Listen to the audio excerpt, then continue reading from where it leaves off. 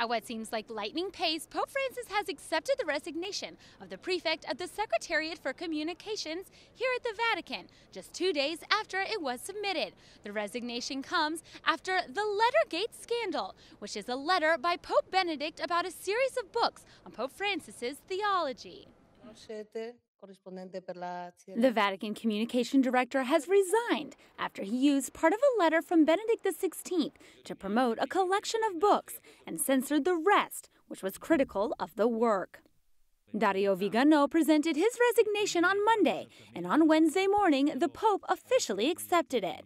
The controversy began with this photograph sent by the Vatican press office, showing favorable words by Benedict XVI, but hiding other remarks.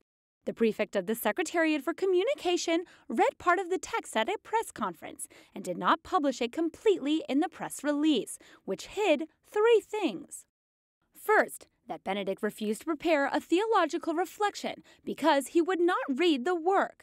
This, however, was mentioned at the press conference. The second, that the letter was a private text by Benedict XVI and was not meant to be published. The third was that the Pope Emeritus expressed his surprise for the fact that figuring among the authors is also Professor Hunerman, who during my pontificate came to light for having headed anti-papal initiatives. It was a polite way to suggest this volume be removed from the collection published by the Vatican. But it was not done. At the beginning, some media outlets complained about the Vatican's lack of transparency in publishing an incomplete text. Others were annoyed that a private letter from Benedict was used to praise a work about Pope Francis. It's surprising how quickly the Pope accepted the resignation. Francis says in his letter that it's not without some effort that he welcomes the resignation and highlights Dario Viganò's ability to confront and submit with the Curia's agencies. He also asks him to collaborate as an advisor to the Secretariat for Communication.